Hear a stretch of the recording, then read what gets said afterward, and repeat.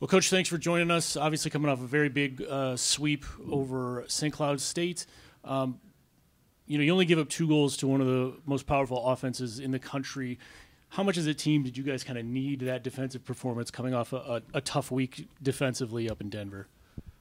Well, 2 things I think happened. One, Aiden Falk returned to the lineup, and that's a huge piece for us to be able to have at least 2 pairs we can trust at all times that have lots of experience out there.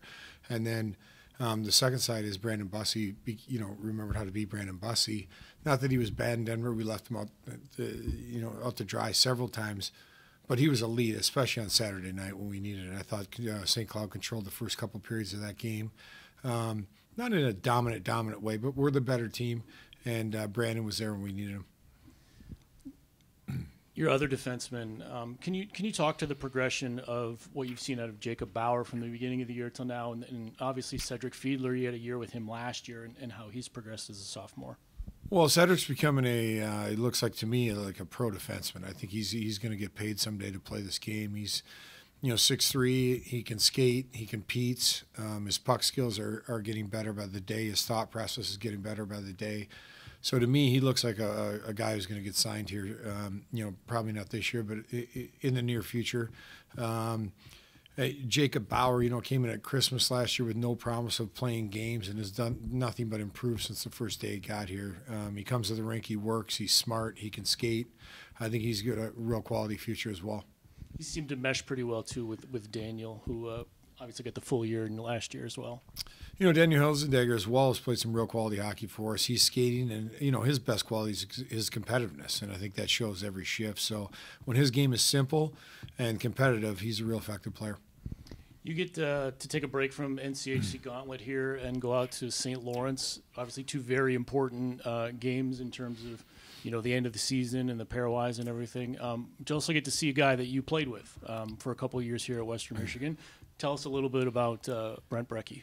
Well, Brent Brecky and I are longtime friends, and as I am with lots of the coaches. But I played with Brex for 2 years in junior, and then 3 years here at Western. We came in together, and I only had the 3 years, but he had 4, and we've been friends ever since. And he's a trusted friend of mine. He's done a great job at wherever he's been, and I think he's going to have St. Lawrence playing a real competitive style of hockey. He was a competitive player. I was a competitive player. I think our teams reflect their leadership.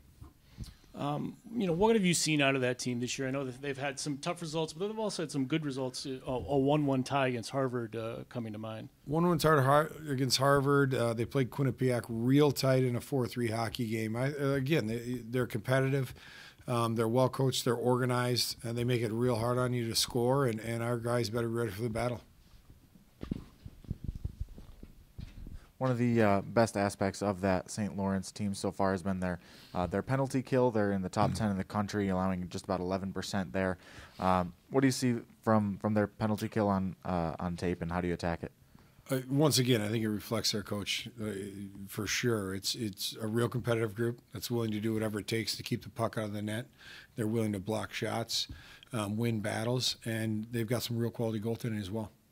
You had 3 players that earned Player of the Week awards from the NCHC this week. You already mentioned how good Brandon Bussey looked this weekend, but Ethan Frank, Michael Joyo, also honored by the conference. What did you think of their performances this weekend?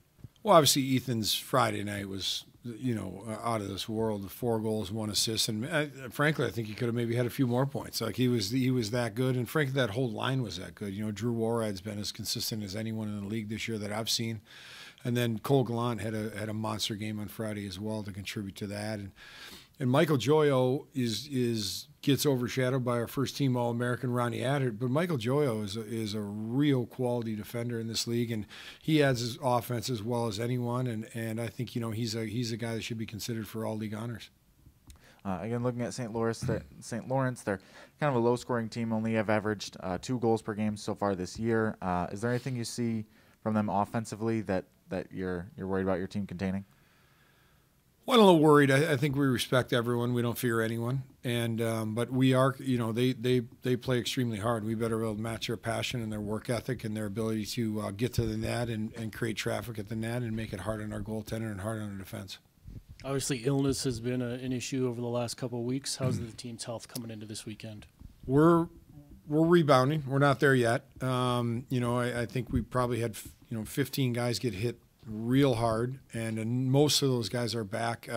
It takes a little bit to get your body back after you've been hit as hard as we were hit, but the guys have looked really good in practice the last couple of days. We had quality practices. We still have a number of guys out, 2 to 4, depending on the day and how they feel, honestly, that aren't back up to 100% yet. Thanks, Coach. Thanks, guys.